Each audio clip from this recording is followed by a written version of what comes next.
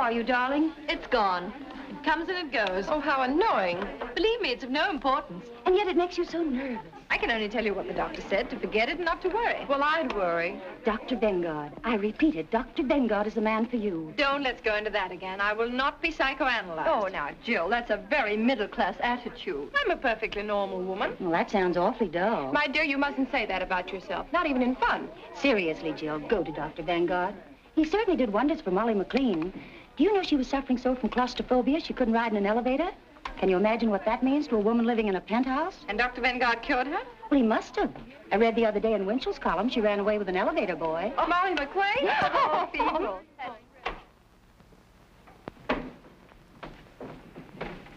My name is Mrs. Baker. I know. Mrs. Stallings phoned me. Will you please be seated?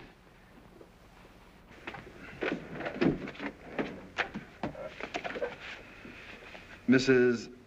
Baker. Your first name? Jill. Jill Baker. 685 Park Avenue. 685 Park Avenue. Your age, Mrs. Baker? 22. I'm your doctor, Mrs. Baker. 24. Thank you.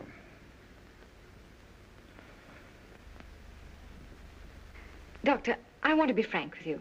I'm absolutely certain there's nothing really wrong with me. I'm sure you'll feel differently when you leave this office. You see, most people know nothing about themselves. Nothing. Their own real personality is a complete stranger to them. Now, what I'm trying to do is to introduce you to your inner self. I want you to get acquainted with yourself. Wouldn't you like to meet you? No. You see, I'm a little shy. All right. What seems to be the trouble? Well, it's difficult to show you the symptoms at the moment because it comes and it goes. Oh. It comes and it goes. Yes. It's so unfortunate. It's always the same whenever I see a doctor. When I come, it goes. And when I go, it comes. Mrs. Baker, whatever comes and whatever goes, there's no denying it worries you a lot. So please drop all your inhibitions, release your inner self, and speak freely. What comes and what goes? Hiccups. Hiccups? Yes. Whenever I get nervous or irritated, I get the hiccups. It's rather unpleasant and sometimes very uncomfortable. Well, naturally, it's a little early to make any diagnosis, but you're apparently getting these hiccups because of a nervous condition. Let's find out what causes that condition. Sounds plausible. Thank you. Would you mind stepping into the next room?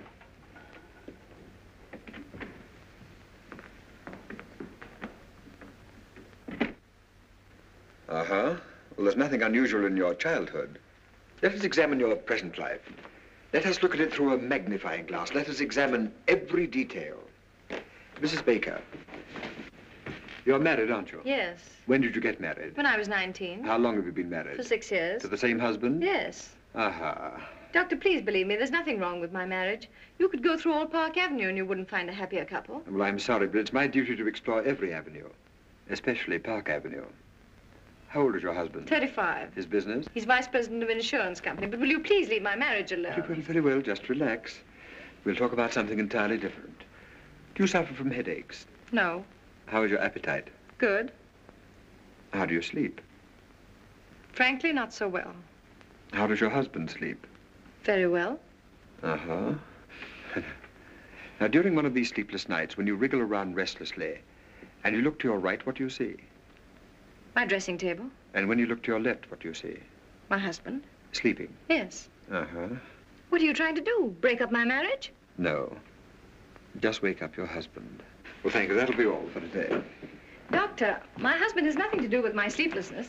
It's just that I'm super sensitive to noises or to the slightest sound. Does your husband snore? No. But I must admit he breathes rather heavily. Oh, he does. I don't think there's anything I can do about it. After all, he has to breathe. I suppose so. Well, Mrs. Baker, I'm afraid your husband's ability to sleep is too big a challenge for you. It's rather like, well, have you ever been on a diet? Yes, a vegetable diet. Well, how would you feel if you had to struggle with a few raw carrots and have someone next to you eat a big, juicy steak? With a large baked potato? Yes. My husband, 2 weeks ago. Well, didn't it make you nervous? No. But now that you mention it, now that I think of it, it is rather irritating. And not very considerate. No, it isn't. After all, husbands expect their wives to keep their figures, but on the other hand... I would call it a complete lack of cooperation. It is. Uh-huh.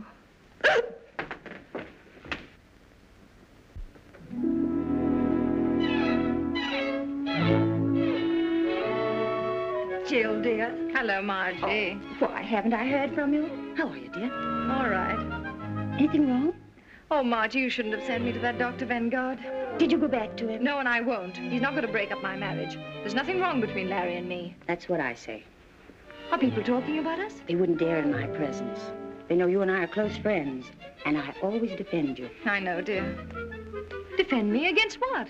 Well, now, after all, Town and Country called you the Happy Bakers. That's kind of sticking out your chin. Well, how many of our friends have stayed married for 6 years? Why shouldn't they call us the Happy Bakers? Well, why not? Your name is Baker, isn't it? Oh, Margie. I've been perfectly miserable for the last 2 weeks. I'm so marriage conscious. Whatever I look at, whatever I think of, I always find myself connecting it with my marriage. How I hate that Vanguard. And yet, if I'm honest, I must admit... What, dear? Well, if a wife looks at her husband through a magnifying glass, she's bound to see something. Yes, I should think so. Things I was never aware of before. Things I never noticed. For instance? Well, it's just an illustration, but like the other morning. You know how difficult it is for me to fall asleep. Well, finally, when I'm lucky enough to drop off, promptly at 8:15, what do I wake up to? A gargle. A gargle. That's the bugle call of marriage. Gargle is reveille, snore is taps. And what is there between? At 9 o'clock in the morning, he goes out of my life. Oh, my dear, isn't it the truth? Oh, I don't know what's the truth anymore. I'm completely confused. I'm so uncertain. I've always heard that the ideal marriage should be something of a mystery. That your husband should remain a kind of stranger to you. Someone whose acquaintance you'd like to renew every day. You know what I mean. Yes, dear. Don't say anything. Hello.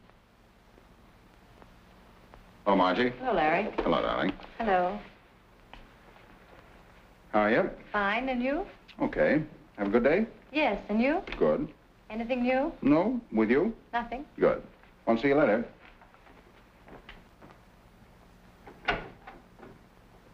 Well, what could he say? Why, of course, dear, there was nothing new, and he frankly admitted it. Jill, Yes, darling. are the Coopers coming to dinner? I don't know yet, darling. I'll let you know as soon as they phone. I wish you would, because if they're coming, I'll have to shave. All right, darling. Now, I don't want to cause any trouble, but cold facts are cold facts.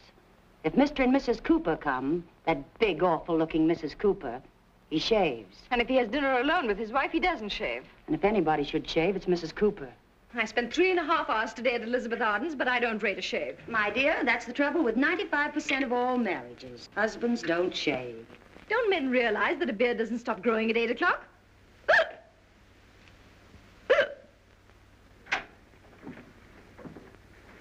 Hmm.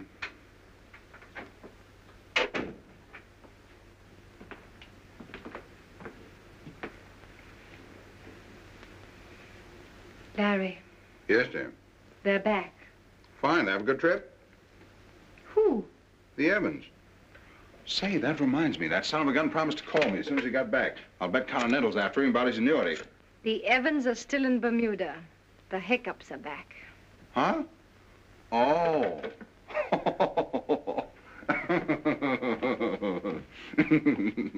The joke's on me, huh? Yeah, that was very cute. Kicks.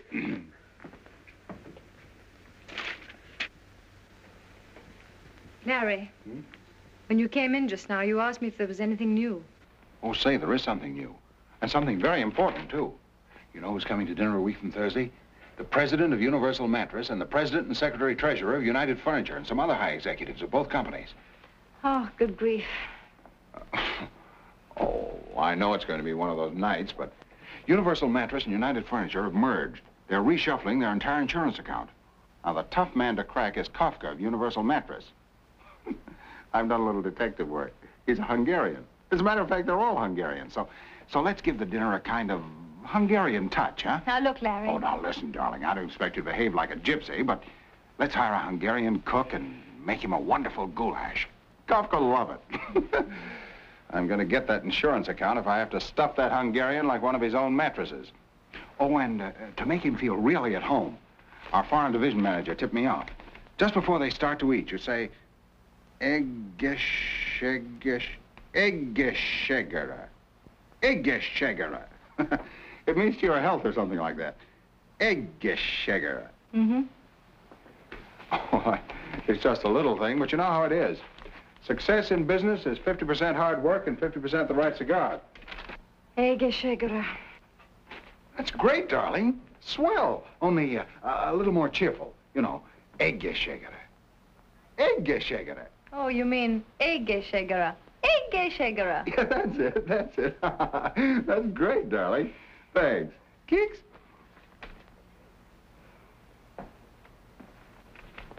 Larry. Hmm? Why'd you do that? Do what? Keeks. Well, I always do that. Why? Well, why does one do things? But when you do it, what does it mean? Is there some underlying thought? Oh. No, just a habit, isn't it? Yes, if you want to call it that. Like scratching your head or patting your dog. Would you do it to some other woman? I don't know. I never tried. But you do it to me. Well, you're my wife. And that gives you the right to poke me in the stomach whenever you want to. Darling, don't you feel well? Fine.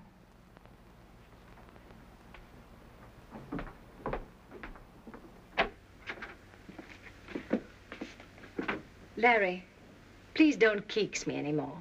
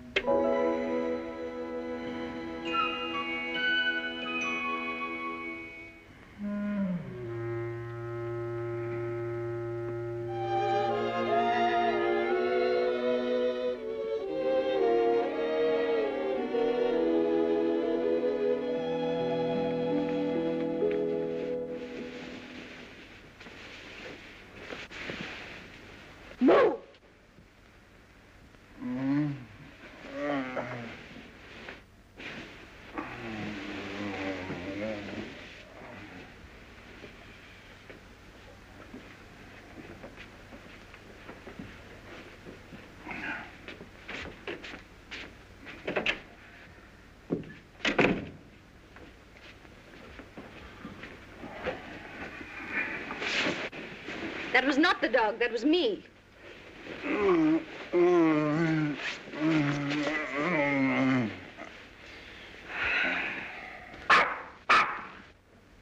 Shh.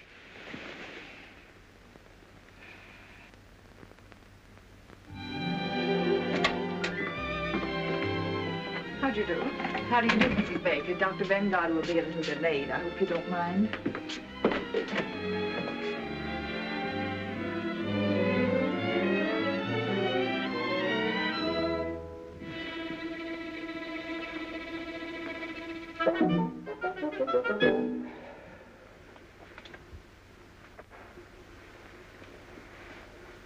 Ugly. Ugly.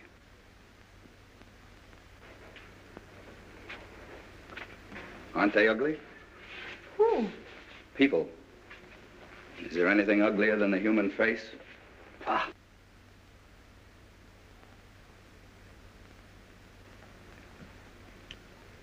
You mind if I smoke? Not at all. Smoke yourself? Yes. You haven't got a cigarette, eh? Yes.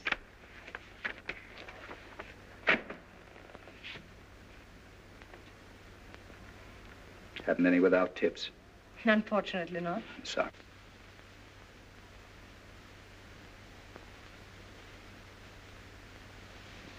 Pfui.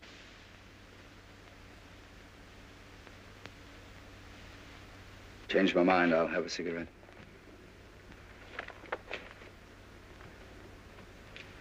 Yes, thank you. Have you seen this doctor before? Yes? How much do you charge? I really don't know. I haven't asked. Oh, you didn't have to. Dr. Vanguard just phoned. He'll be detained at least another half hour. Another half hour? Well, we have two alternatives. We can read a magazine or we can talk. This is a lovely day, isn't it? Yes. Yes, well, that takes care of that. Let's forget it. Do I bore you? Oh, no, on the contrary. Let me warn you that I say what I think. I'm a complete individualist. Oh, really? I'm against communism, capitalism, fascism, Nazism. I'm against everything and everybody. I hate my fellow man and he hates me. Sounds rather amusing. So I amuse you. I'm a clown, eh? Pagliacci. Oh, no, I didn't say that. All right, don't apologize. This Vanguard a good doctor? I'm sure he'll do you a lot of good. Why do you say that? What's wrong with me? I really wouldn't know. After all, I'm not the psychoanalyst. Uh-huh. What's wrong with you? Nothing. Why are you here? You don't go to a psychoanalyst to have a tooth filled. So what's wrong? I think we'd better read magazines.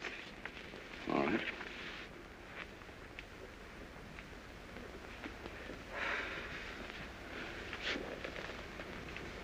Pfui.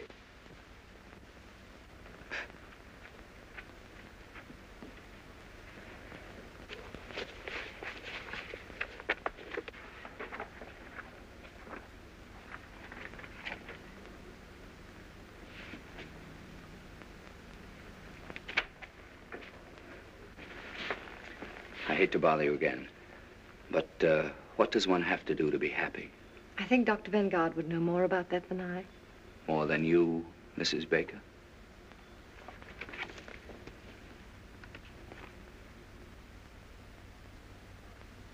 Oh, that article. You know, Mrs. Baker, this is the first time in my life I've ever met a really happy person.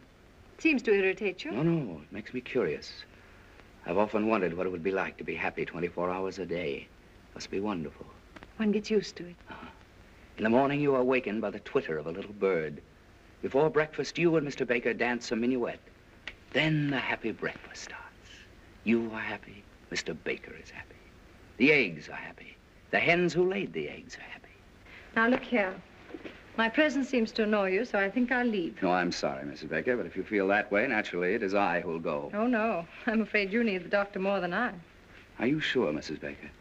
You see, that's an interesting question. We're both here for the same reason, happiness. One has not enough, one has too much. Who needs the doctor more? Now, that's interesting, isn't it? Rather, but I don't like to discuss it.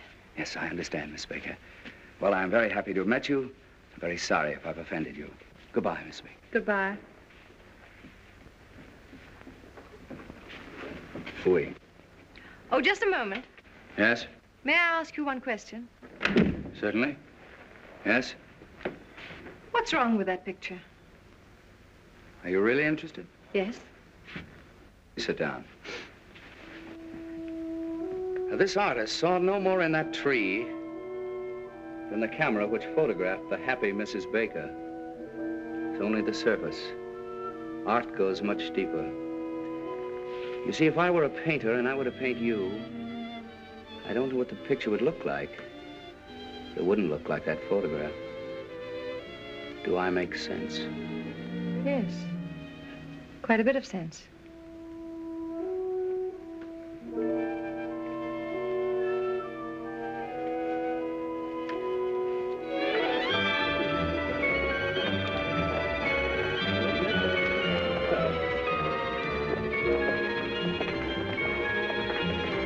How do you do? Hello, Sebastian. Hello. Oh, by the way, my name is Sebastian. Oh. Alexander Sebastian. The name mean anything to you? Be frank. Well, if you insist, no. It's all right, it's all right. Why should it? Let's look at the pictures.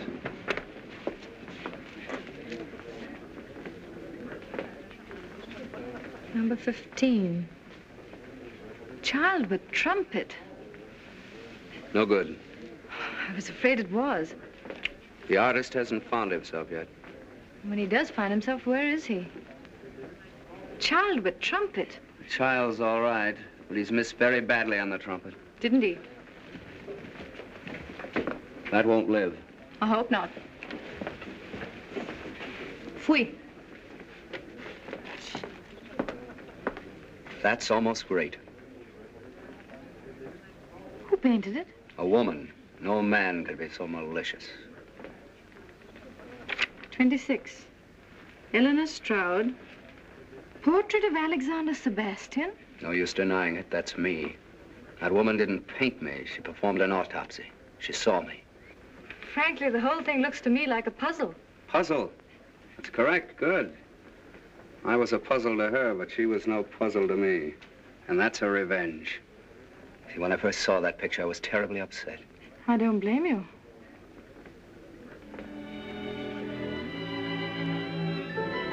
What do these notes mean? I'm a musician, a pianist. Oh, a pianist. Oh. And this pedestal here? Well, that indicates greatness. Tell me, why didn't you put your statue there? Is there any reason? There is. You see that little line? You mean this line? That's my whole trouble. Oh. That line sent me to Dr. Vanguard. Well, you might as well know that I'm inhibited, artistically. Let's have a drink. Oh, just a moment, just a moment.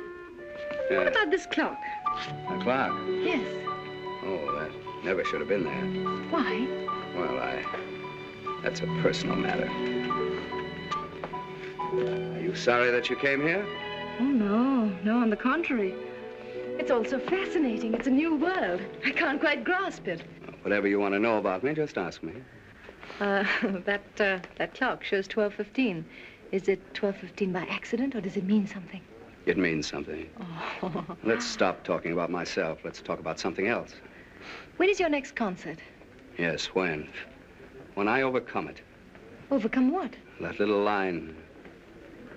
Oh, you mean your inhibitions? Yes. You see, when I play... Tell me, this 12:15, is it noon? Midnight. Any particular midnight? Mm-hmm.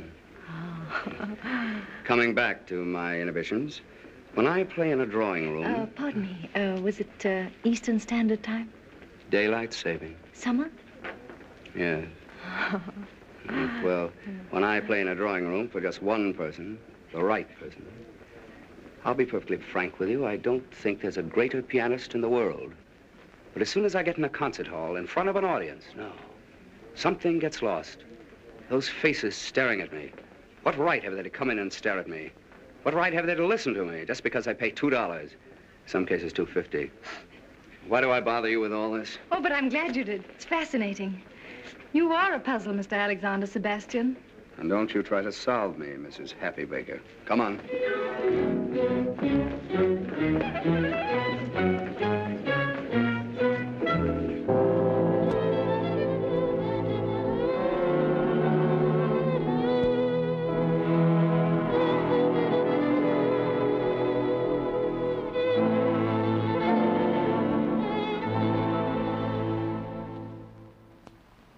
Mrs. Kopka, Mr. Januszek,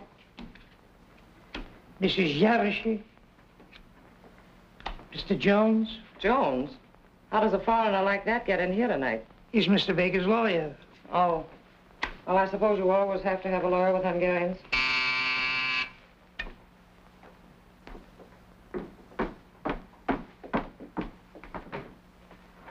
Good evening, sir. Good evening. How's the goulash coming? Fine, Mr. Baker. Did a package arrive for me? Not yet, sir.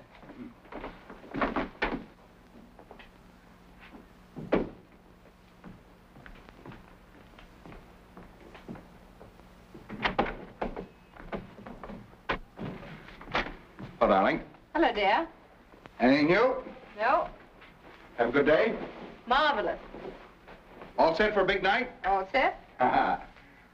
Remember your word? Egeshegera. Egeshegera. That's it. Good. What is it? Your package had arrived, sir. Albert didn't tell me. Oh, fine.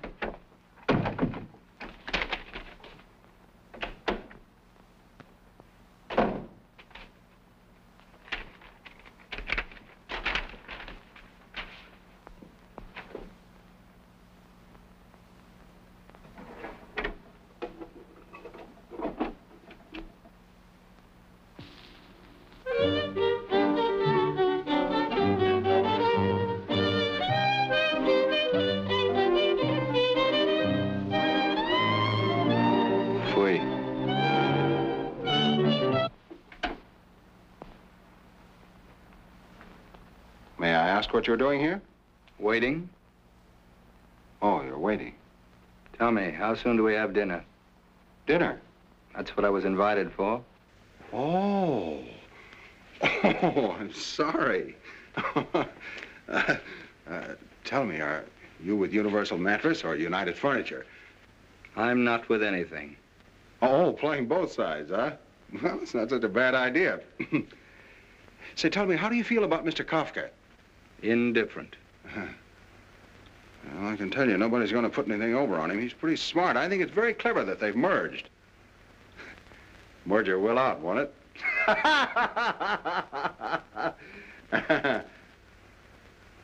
Yeah. Look, you want me to enjoy this evening, don't you? Why, yes, certainly. All right, come here. This vase insults me. It's ugly. Let's put it away. Oh, sure, of course. The customer's always right. Anything else in the room you'd like to change? Lots. Well, I think we're going to have a very enjoyable evening. I'll let you in a little secret. We've got goulash. Goulash? Yeah, goulash. Scrambled eggs for me. Well, only a suggestion. Will you forgive me? I must dress. Just continue to make yourself at home.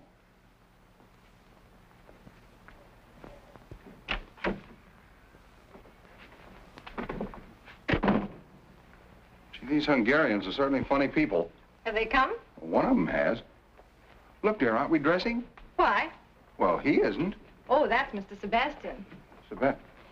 Who's he with? With. He's against everything. He's an individualist. Is he that rich? Oh, he doesn't care anything about... How do you know?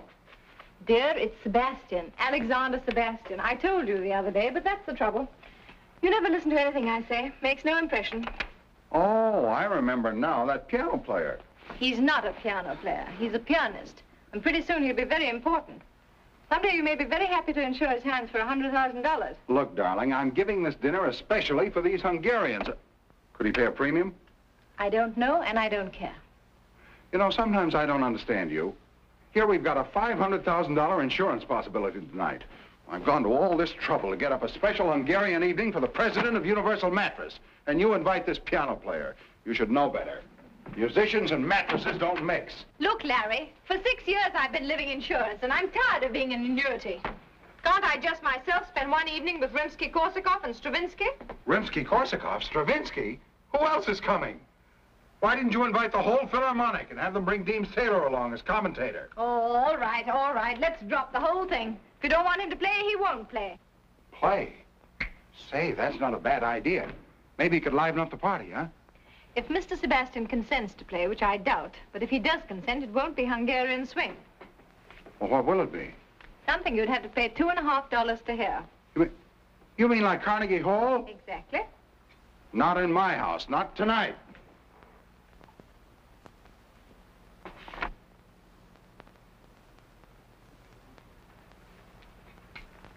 What's this?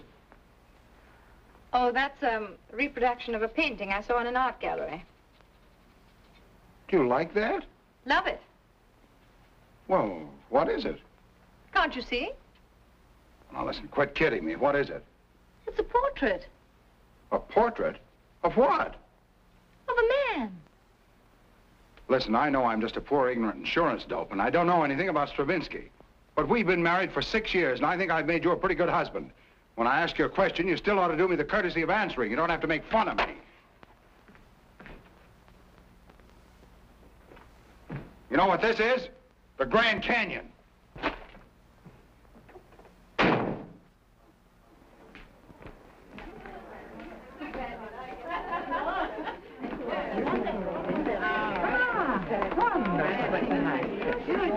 You sit here, Mrs. Kafka. Thank you.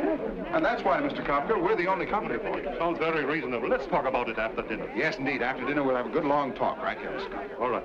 Mrs. Baker? Thank you, Mrs. Kafka.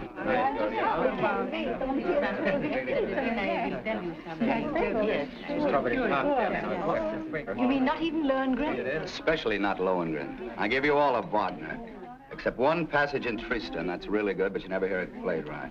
Perhaps someday I could hear you play it as it should be played. Perhaps. I don't eat strawberries. Oh, I'm sorry. All right.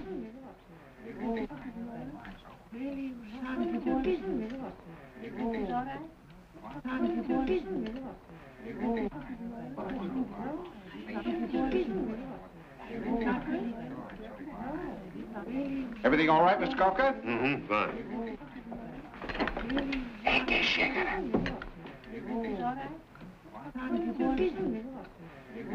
Egészségére. Egészségére. Egészségére? Milyen jól mondta ki. Hallottátok? Azt mondta, hogy egészségére.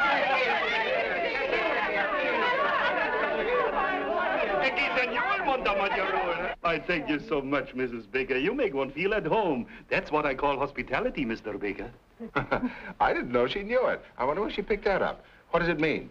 To your health. Oh, isn't that nice? And she pronounced it so well. Ignát!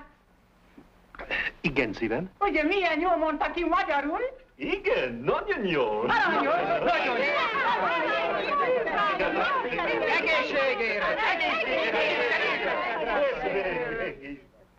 Én már régen nem beszéltem magyarul.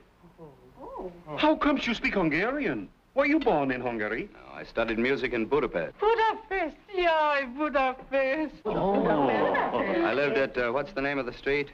Andalusia. Andrássy úr. Andrássy. Hát én ott laktam az Andrássy, 54 számmal. 54? Én ismerem őket. Ott volt a kávéház. Andrássy kávéház. Minden délután ott volt az Andrássy. Annál szebb utca nincs is a világon. Minden nap ott sétáltam.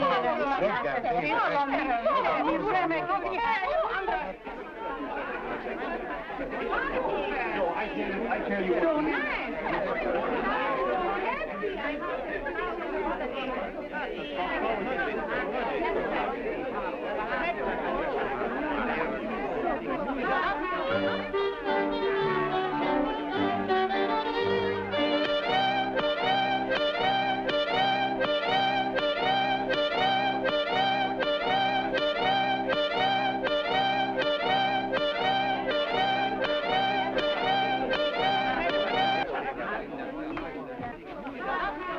I just got a call. Kafka's lunching with the Hudson Insurance people tomorrow. It's tonight or never.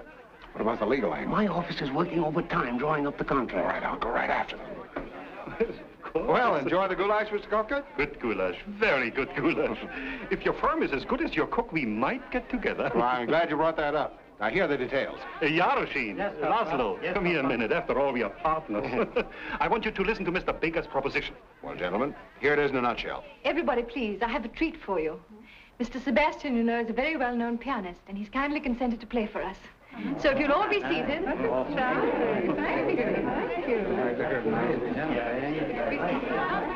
Does he have to play? Don't worry.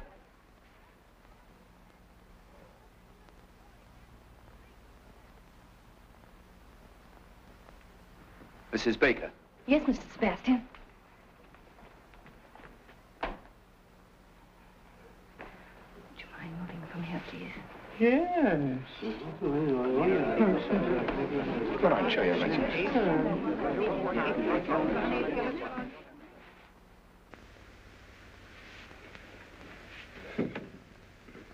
It's locked. That's odd. It's the key. It's two silver words. Who could have locked the piano? Where's the key? I don't know. It's a funny idea. Why should anybody lock the piano? It's too ridiculous. Why should anyone lock the piano? It's the key. As I was saying, Mr. Kafka, my proposition's a very simple one, but a very sound one. I broke it. Don't you worry. I won't. Now, Mr. Sebastian, please tell us. What are you going to play? Well, first I'm going to play... Mrs. Baker. Yes, Mr. Sebastian. All right.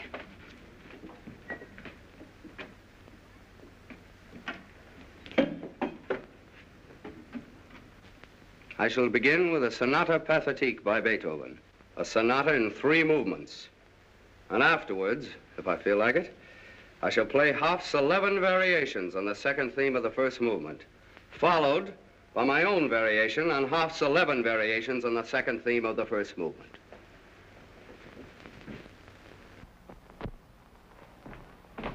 Listen, how long is the sonata? The only one I ever heard lasted 3 cigars. It's a catastrophe. It's a disaster. Jones, we're sunk.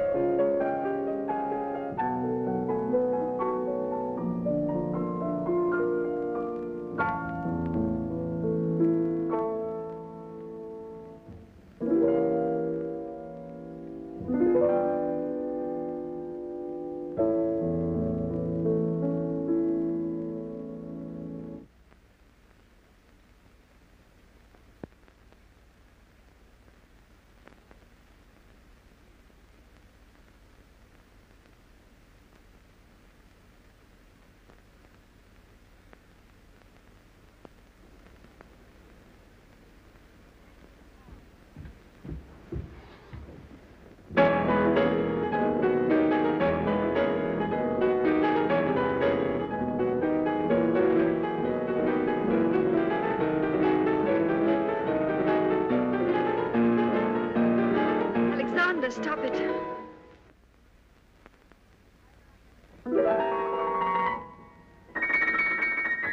Please don't.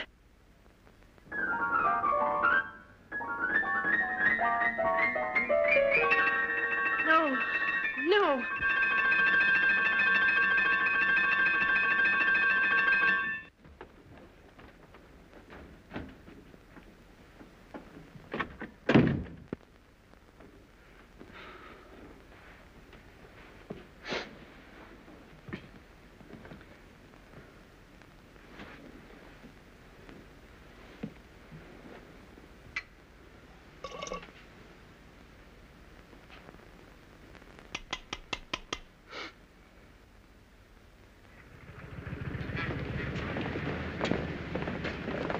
You know, Jones, I'm glad you got that clause in the contract. It saved our necks. Another...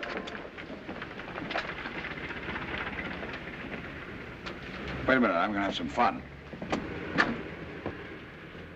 Well, how do you do? How do you do, sir? About that picture in the window. It's very good, don't you think? No fooling. What is it? It's a portrait of a man. Oh. Well, certainly. What else could it be? Excuse me, sir, not everybody understands modern art. Well, thanks. If you're interested, it's only $500. $500? Must be quite a man. Well, it's not the man. He happens to be rather an obscure musician. Musician? What kind of a musician?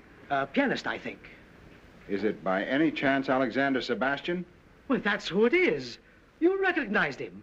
He seems to be a friend of yours. Wouldn't it be amusing to have him in your home permanently?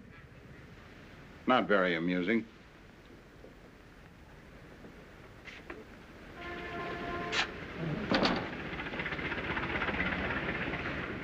A cheap guy like that. Who? Him. Goodbye, Jones.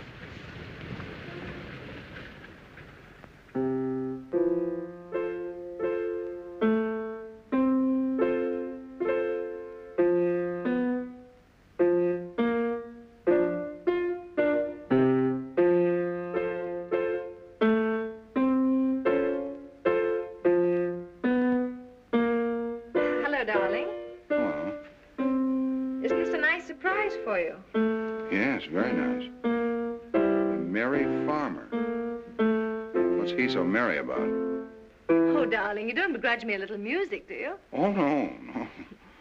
Anything new? Well, this, isn't it enough? Yeah, plenty. Have a good day? Fine. You seem to be feeling better these days. Oh, yes. I slept 10 hours last night. And, Larry, the hiccups have completely disappeared. Isn't that good news? Yeah, very good news. Are you still going to Dr. Vanguard? Oh, no. I don't need Dr. Vanguard anymore. I'm so busy with my music and visiting art galleries that I haven't even time to think of any doctor. Oh. Isn't that wonderful? You know, I'm beginning to see something in this. Yeah, it starts to look like a man. Huh? Why did you say that? Well, the other night. Oh, you took that seriously. I was only kidding. How could that be a man? I was nervous about the dinner party, and I said whatever came into my mind. I'm sorry, darling. No, dear, no, I don't agree with you. It does look like a man. Now, don't be stubborn. Can't you take a joke? Well, then, what is it? Huh? It's a meadow. It's called Meadow in Spring. Oh, in spring, huh? Yeah. Hmm. And those little notes of music, what do they mean? Oh, that's the shepherd playing his pipe. Shepherds play pipes, don't they? Oh, sure, yeah. Mm-hmm. And the clock at 12:15? Oh, I don't know exactly what that means, but I guess it's probably lunch. The shepherd eats and then he plays his pipe. Really, darling, you talk as though you've never been in a meadow. You see, in modern art, they're trying to break down the conventional forms. They're trying to get away from what you expect. It's all done by indication.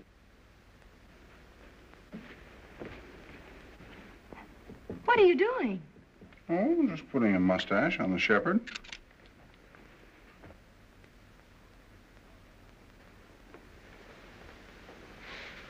Knock that guy right through his piano. Now, that'd be the worst thing you could do.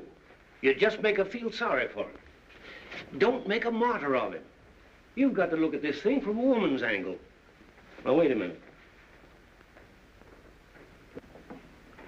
Miss Aiken, will you come in, please?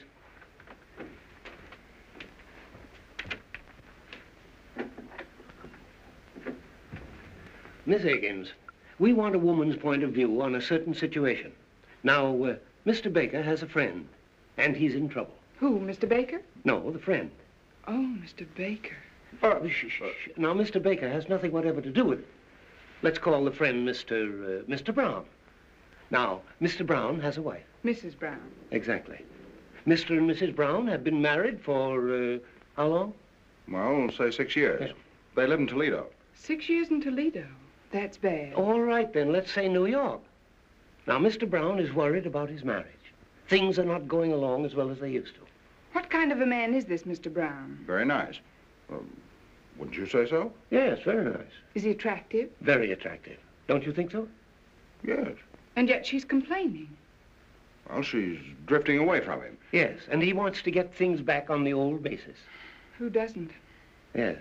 Now, Miss Aikens, as a woman, I'm asking you, what is the right approach? Well, I should say a mink coat would do the trick. She has a mink coat. Then what's she complaining about? Thank you, Miss Higgins. That's all. Well, gentlemen, you wanted to get a woman's point of view. Just a moment. Now, look here. Mrs. Brown is interested in another man. Oh, does Mr. Brown know? Yes. Has he any proof? Too much. Has he any witnesses? No. Then he's sunk. Thank you, Miss Aiken. Well, I'm sorry, Mr. Baker, but if there aren't any witnesses, she's going to deny it, if you want the woman's angle. Miss Higgins, we're thoroughly satisfied. Well, I'm afraid I'm not the right person to give you any advice. I probably have too much sympathy for Mr. Brown and not enough patience with Mrs. Brown. We get cases like that every day. The wife is bored, marriage is just a habit, but on the other hand, she accepts everything her husband gives her. I think she ought to be kicked out. Do I sound old-fashioned? We'll let you know, Miss Aikens. Well, anyway, I think Mr. Brown is a pretty swell guy. I've always thought so. Some woman. Yeah, she certainly had a couple of interesting angles. I didn't notice them. Good. Now, Larry, you still love your wife, don't you? Yeah. Well, where are you going from here? I have a dinner appointment with old C.K. Higgins at his club. How can I sell insurance with this in my mind? It's a big deal, too. Now, listen. Forget Higgins. Forget insurance. Go home. There's only one thing you have to sell. Yourself. The most important client you ever had in your life is waiting for you. And her name is Mrs. Baker. Now, you're the best salesman in the business. There's nothing wrong with your marriage. You just have to resell it once in a while. Not so easy. Well, who said it was? Was it easy to sell hail insurance in Southern California? Just find the right slant. A new one. Selling marriage with a new slant, huh? A new slant. Not a bad idea. But what is that new slant? That's what I'd like to know. What is it? What is it? What is it? Selling marriage with a new slant.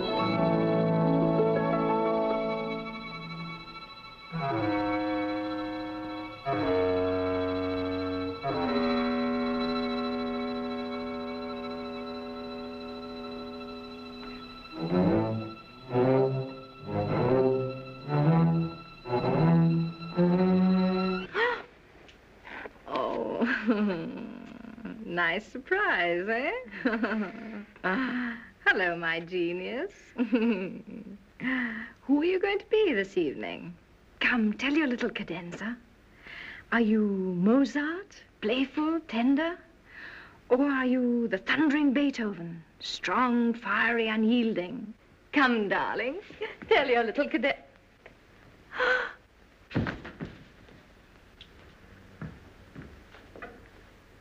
Da, guess who is here?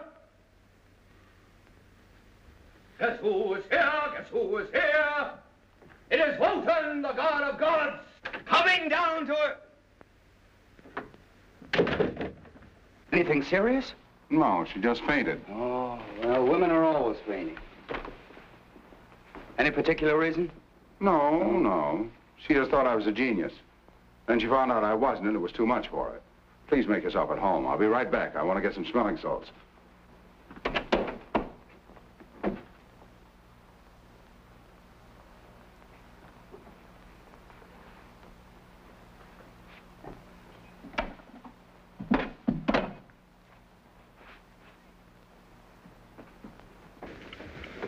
Now, look, Vicar, let's get this straight. There's going to be a very heated discussion. We're going to insult each other. It can't be avoided.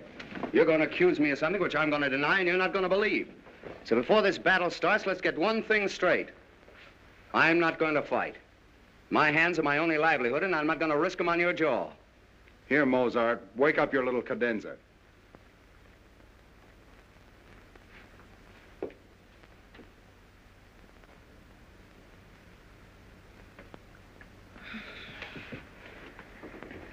What's happened? Well, I... You! What? That's very funny. You know what I thought? Look, I think I...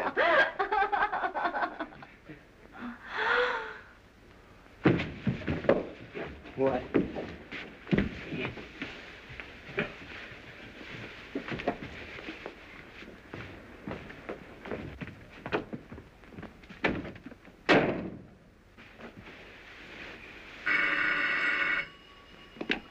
Hello? Hello, Jones. I'm still selling. You were right. It needed an entirely new slant. I think I've got a new one.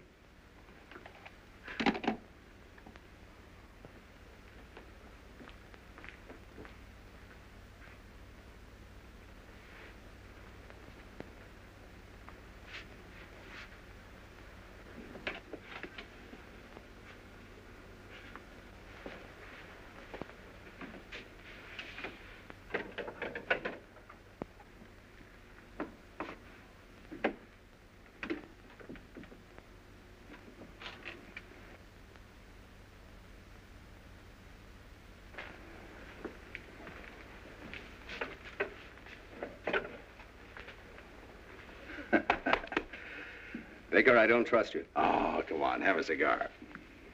Either you have something in the back of your mind or that cigar stinks. No, that's the same cigar I give my customers. How old are you, Sebastian? Not as old as you? Oh, right in the prime of life, huh? You in good health? Good enough. Even better after I've had dinner. But I'm not going to fight. No. I don't want to fight. But you might run into a husband sometime who hasn't my respect for great music. Where would you be then? Come on, Sebastian. I'm going to do something for you, whether you like it or not. I'm going to insure your hands. That'll give you complete freedom of action. It'll give me 5%. Then we'll both be happy. I'm not going to fight. No, I know. I understand. You're an isolationist. Isolate yourself over there. You know, the best part of this whole thing is that we... Sit down. We can write this hand insurance as a subclause to your life insurance. Life insurance?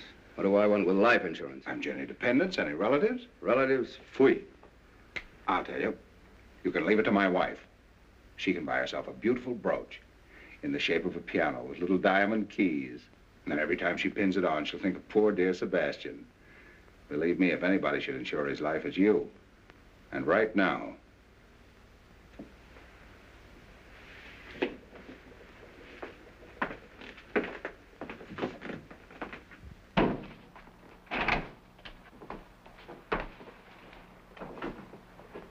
Now then, where were you born? I'm not going to fight. So you love my wife, don't you? Love your wife, Baker? Oh, so that's what you've been driving at. Oh, now I understand the whole thing. Oh, really, Baker, you should be a little ashamed of yourself. Great big insurance man like you deals so successfully with human nature. You should know better than that. Naturally, I think your wife's very attractive and very charming. She likes music. What's that thing loaded? Yeah. Oh, now, look, Baker, get it out of your mind. I don't love your wife. Well, it's going to be a great day in the musical heaven. I can just see Beethoven calling over to Mozart. Hey, Mozart, dust off the piano. Look who's coming, the little genius. That's not funny. Now, this isn't funny either. I love my wife. I've loved her for 6 years. For 6 years, we've been together. And along comes a guy like you and breaks everything up just because you've nothing else to do. You're not going to get away with it. If you'd loved my wife earnestly and sincerely, and you'd come to me and told me about it, well, that would have been one of those things. I'm not old-fashioned. If you'd both felt that you would have been happier without me, what can I have done? Pack my suitcase. And I wouldn't have to do this. Oh, you know, Baker, it kind of had me worried there for a minute. When you pulled out that revolver, I thought, here's a conventional citizen. No sense telling the truth to a man like that. But now I see the real Baker, modern, up-to-date. Baker, I'm going to open up to you. Of course I love your wife. You're sure? Positive. Well, then I won't have to shoot you. I don't think it'll be necessary. Well, we've got a clean-cut situation on our hands. You love my wife, and my wife loves you. Well... Oh, yes, she does. I've seen it with my own eyes.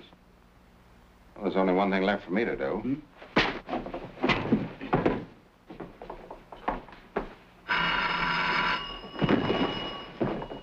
Hello? Oh, hello, Jonesy. I'm still selling.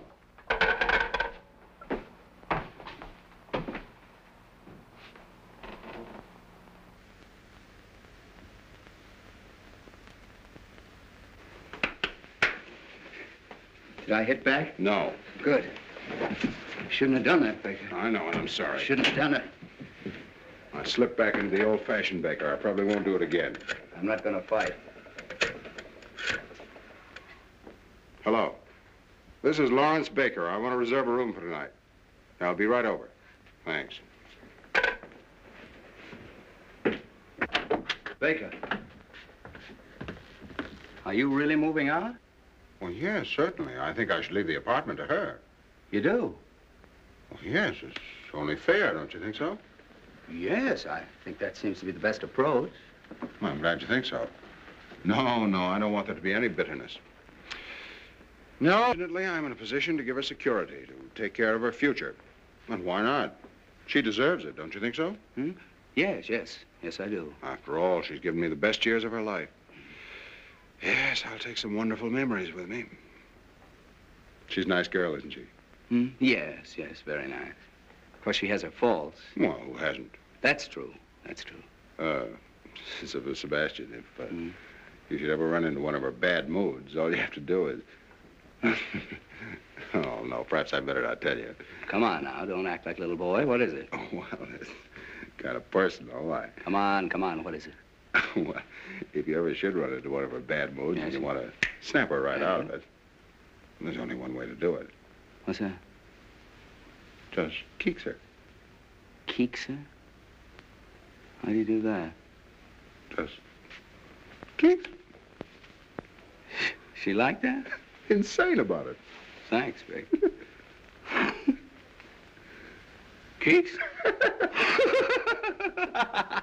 Oh, no. Now, about the cause for divorce. According to New York state law, one of the parties must have a correspondent. Oh, there must be some less embarrassing way. Not in New York. Well, you don't have to do it. I'll get the correspondent. Oh, no. I wouldn't like to put you in that position. Well, that's all right. But why should you take the blame? Well, it's okay. It's quick and painless. Very white of you, Baker. Thanks, Sebastian. That leaves the property settlement. The following agreement has been reached between Lawrence Baker, hereinafter referred to as the party of the first part, and Jill Baker, hereinafter referred to as the party of the second part. It is understood that the party of the first part transfers title to the apartment at 685 Park Avenue to the party of the second part. Well, what about the furnishings? Yes, what about them? Well, I didn't understand that you... Oh, were- yes, I want everything transferred to the party of the second part. Can't we take that up later? No, let's get everything settled now. You're entitled to it. Oh, now look, He's only trying to be fair. you're too generous. No, just fair. That's all. Well, if there's anything you want... Oh, I don't need anything. What would I do with it? But Larry... He lives in a hotel. Where would he put it? He'd only have to pay storage. That's right. Well, I'd better change this.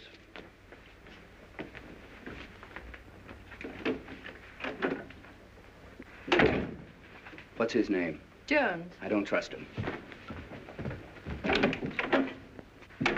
Well, here we are. Mm-hmm. Baker versus Baker. Sounds awful, doesn't it? Everything legal does. Oh, about this correspondent. Yes? Who's it going to be? Oh, I don't know. Anyone in mind? Mm-hmm. I have several promising prospects. Oh, you have? Mm-hmm. Yes, I think we can clear up the whole matter in about 4 weeks. Sounds pretty good. Mm-hmm. Tell me, it isn't Mary Logan. Mary Logan is a correspondent? Oh, I think I can do better than that. After everything's straightened out, I think I'll take a trip to South America. Is it one of my friends? No, you know I never cared very much for your friends. Someone I know? Darling, this is a divorce, not 20 questions. Oh, I'm just curious. Oh, don't worry. You can rely on me. I won't disgrace the family name. Larry, do you really want this divorce? Well, absolutely, don't you? Well, Well, don't tell me you don't want it. That'd be a great disappointment. After all, you're seriously in love with Sebastian. Otherwise, you wouldn't have... Well, we wouldn't be here. You're too fine a person, Jill, to have done all this just to fill out your day. I've always believed that you're sincere. I still do. I'd like to take that memory with me. I'm sorry if I hurt you. You couldn't help it. Don't worry, there'll be no bitterness. Funny, isn't it? For 6 years, you were my husband. And now, you're the party of the first part. I used to be your Jill. And now I'm hereinafter referred to, and that's all.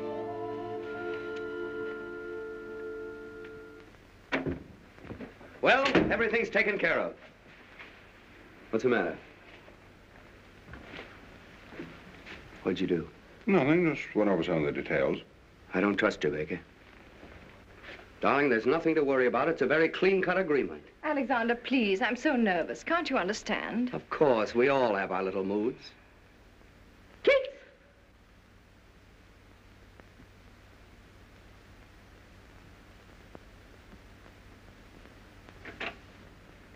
Now let's read this again. The following agreement has It's been reached... unnecessary, unless we can agree on the correspondent. Well, it's none of your business. Darling, it isn't. Keep quiet. It is my business. You're not going to make me the laughingstock of the whole town with some girl. A girl I don't even know. Oh, no, you're not going to have that triumph, Mr. Baker. Goodbye.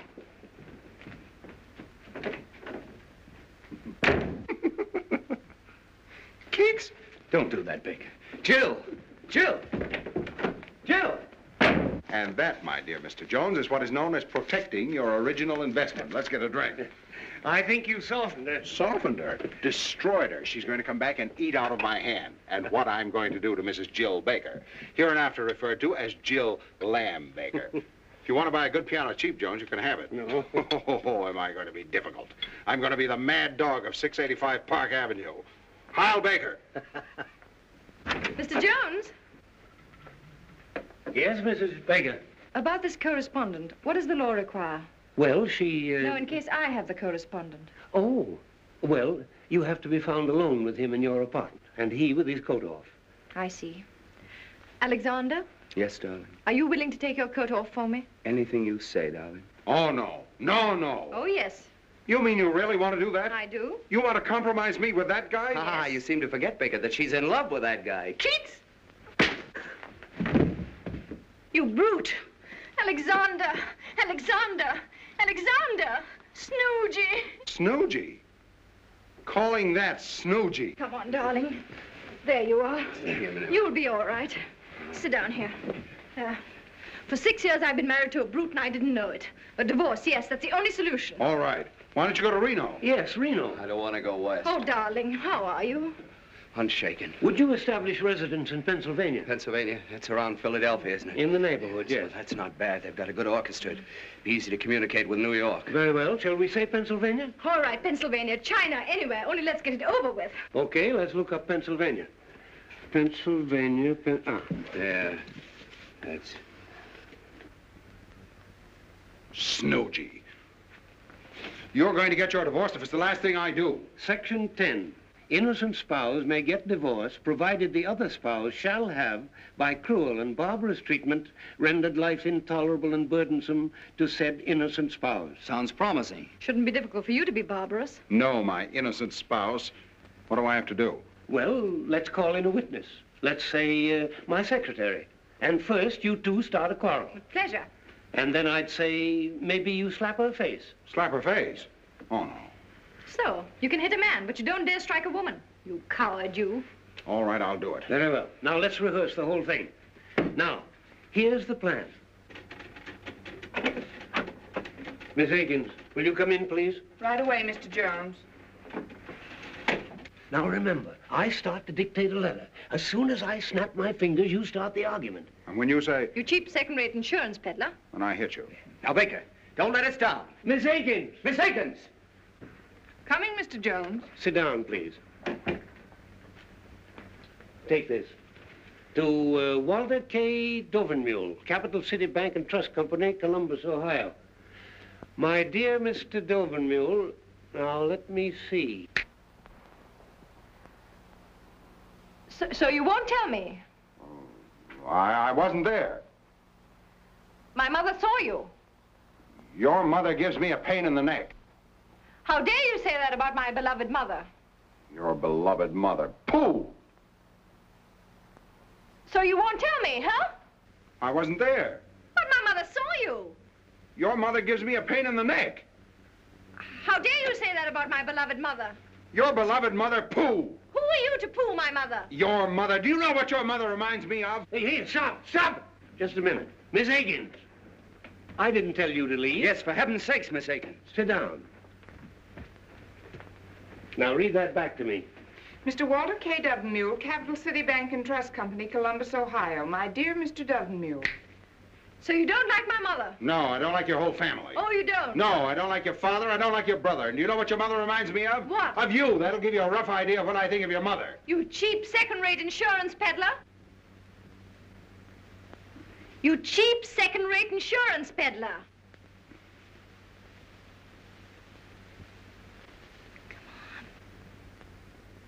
What she called you, a cheap second-rate insurance peddler. Yes.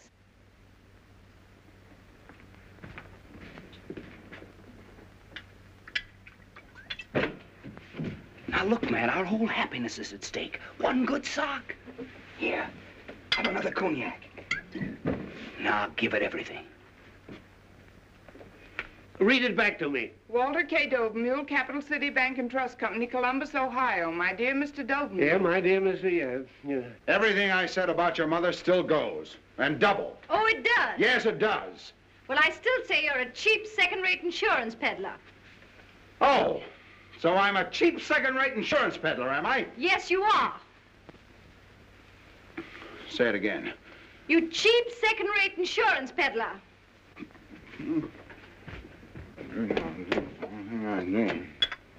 Fui.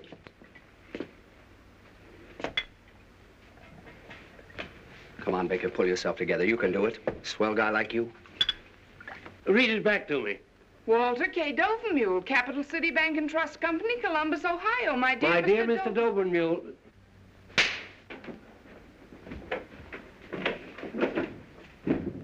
Did you see that, Miss Higgins? A husband slapping his wife? Yes, did you see it? Mrs. Baker, I'm very sorry this happened in my office. So am I. Imagine that, a husband hitting his wife. He had to get drunk to do it. Goodbye, Mr. Jones. Goodbye, Mrs. Baker.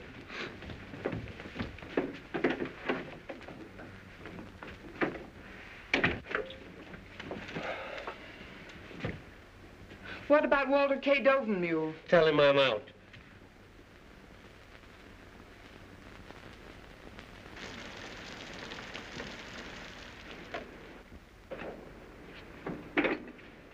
Thank you, sir. Come in. Hello, Albert. Good morning, sir. I hope you'll forgive me for disturbing you on Sunday. It's all right, Albert. Have a late night, sir? Yes, I've had a series of late nights. I guess I'm not as young as I used to be. Oh, I think you look very fit, sir. Oh, thanks, Albert. How's everything going? Well, not so well, sir. I came to ask if in your future plans you'd have any use for me. Have you left Miss Baker? Yes, sir. I had to, on account of that musical gentleman. Oh. In fact, we all left, except Emma. Then she fortunately is quite deaf. How is Miss Baker? As charming as ever, sir. Happy, I suppose. If you'll pardon me for saying so, I think she shows great courage.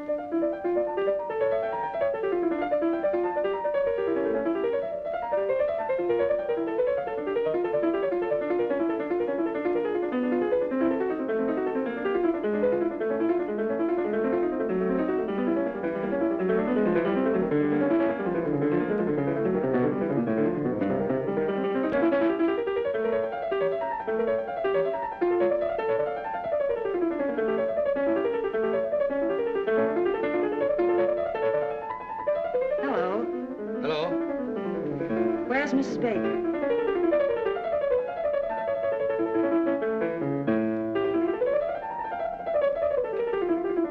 Jill, dear. Marty, darling. Oh, I got such a thrill when you called me. Why shouldn't I, old friends like us? Sit down, Marty. How are you, Jill? Oh, I'm fine. I hear you're going to Philadelphia. Oh, did you meet Alexander? Yes, but I didn't want to bother him. He's practicing for his new concert. I understand. Does it disturb you? No. I love music. Yes, I'm going to Philadelphia. And you're happy? Oh, yes, very. Of course, I'm still a little bewildered. It's all so new. I guess it's all very exciting. Oh, yes, very exciting. Being transferred from the business world into the world of art.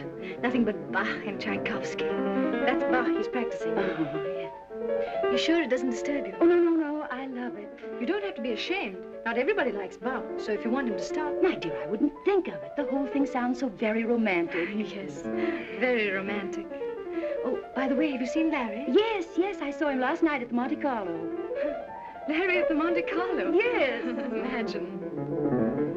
Just a moment.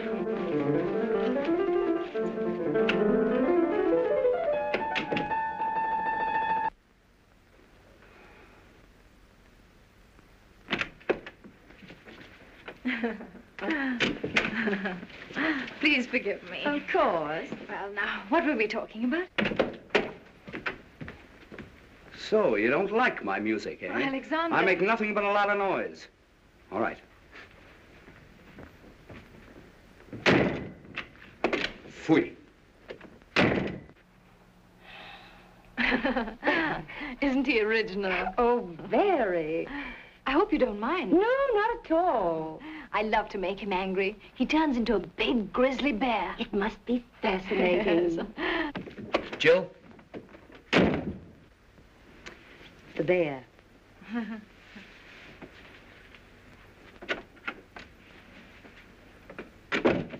What is it? Jill, there'll be no more music here today.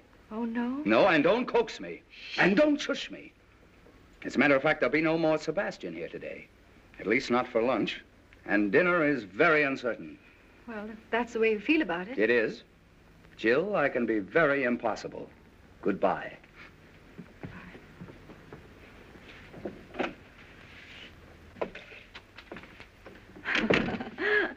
What fun. I only hope poor Larry has as good a time as I. Well, when I saw him at the Monte Carlo... Oh, yes. I suppose that was another one of those dull business evenings. Was it a large party? No, I'd say she was about your size. Oh. Was she attractive? No, I didn't think so. But George and Freddie thought she was terrific. You know George and Freddie. But what do you care? That's right. What do I care? Larry's entitled to have a little fun. That's the kind of life he likes.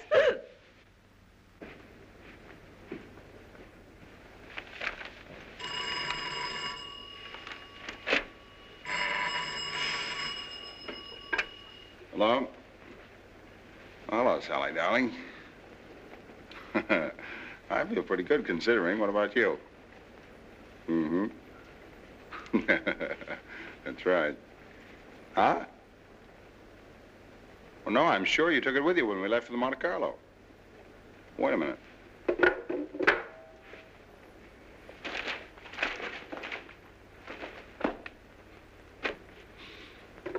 Hello? Yes, it is.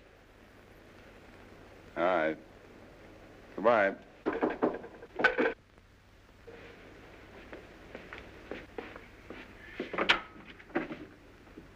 Hello. Hello. You going to throw me out? Jill, you shouldn't have come up here. It's rather embarrassing. Well, I was just passing by. But after all, if Sebastian finds out... Oh, don't worry about that. But I do. A girl engaged to be married, coming to a bachelor's apartment, and unannounced. Just a moment.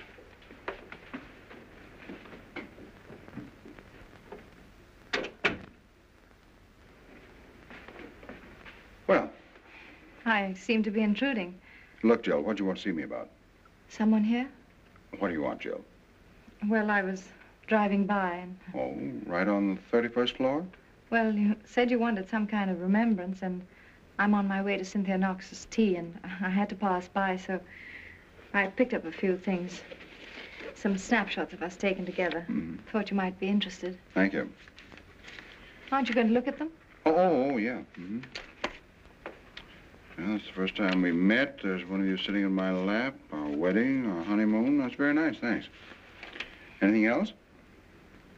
I heard you were at the Monte Carlo last night. Yeah. Sleepy? Huh? Yes. Well, give my regards to Cynthia Knox. Who? You were on your way to Cynthia Knox's tea, remember? Oh, yes. I like your apartment, Larry. It's lovely. Charming. Yes, very, very charming. In such good taste. Pretty. So cozy. Lovely curtains. And such a beautiful view. Yes, such a beautiful view. I'm sorry. That was rather foolish. Please forgive me. Oh, Larry, I did make quite a mess of things. Oh, everything turns out for the best. You can't mean that, Larry. I can and I do. Larry, please don't make me go to Philadelphia. Please don't. Oh, Madam has changed her mind.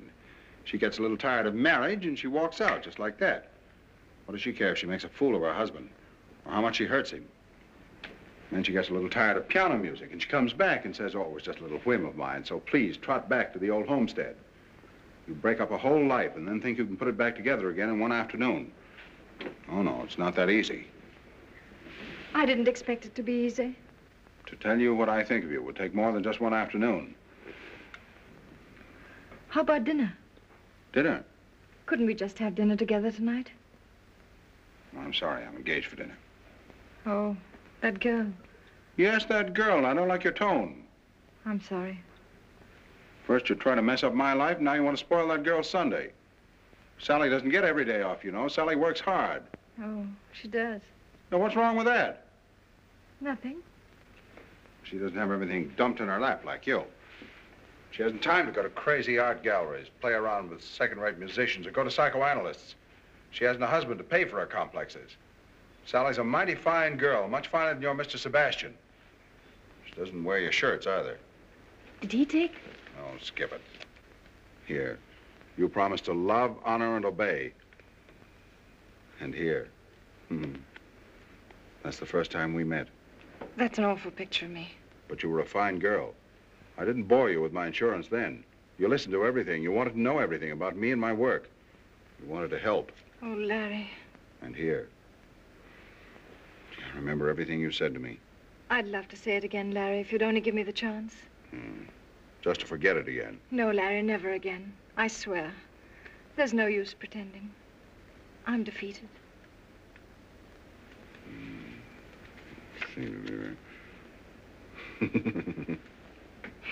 Gee.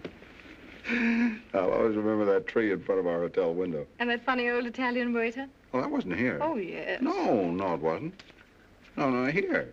Oh, that's right. That's that front porch. Our first breakfast. Yes. Oh, Larry, couldn't we have dinner together? Not tonight. Why not? Sally? Let me talk to her. Oh, no. Woman to woman, she'll understand. No, no. Please, Larry. Well, you don't deserve it, but I'll see what I can do. Thank you, darling. You stay right here. It's going to be very tough.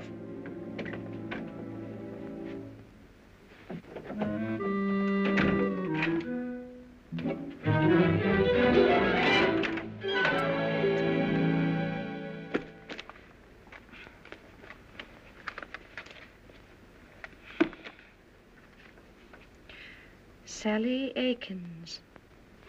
Akins. That girl.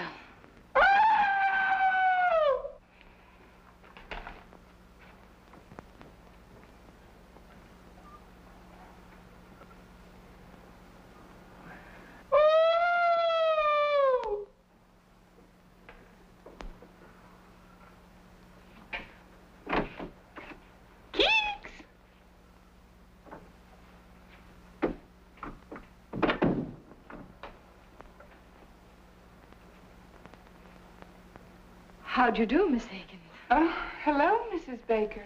Nice to see you. Mr. Baker would have loved to have seen you, but unfortunately, he's busy. Oh, he asked me to give you your handbag. Oh, yes, I forgot it. I was doing some secretarial work for Mr. Baker. Oh, secretaries work on Saturday night. Oh, well, I'm a notary public, too. Oh, I see. And you brought your seal? Oh, yes. A trained seal. Goodbye, Miss Akins. Goodbye, Mrs. Baker.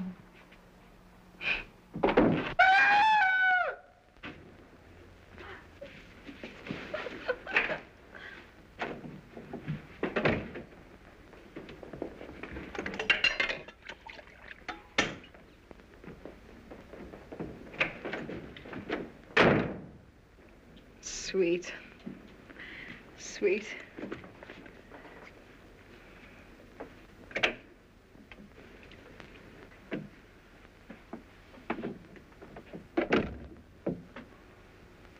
Looks hopeless. Oh.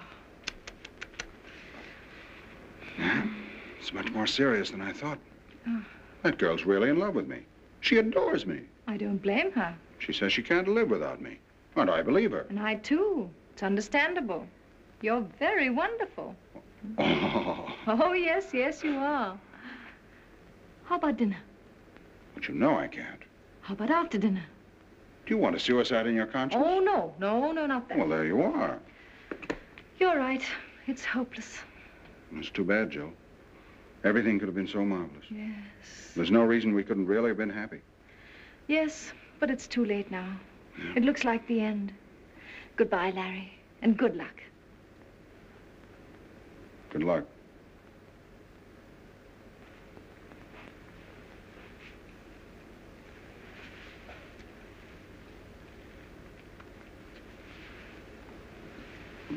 I'll talk to her again.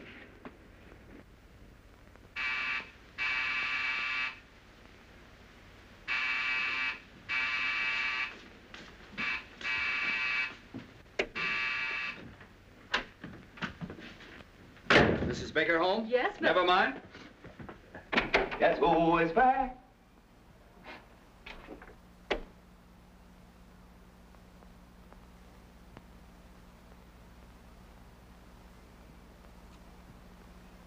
It's Wotan, the god of gods, coming back to Earth.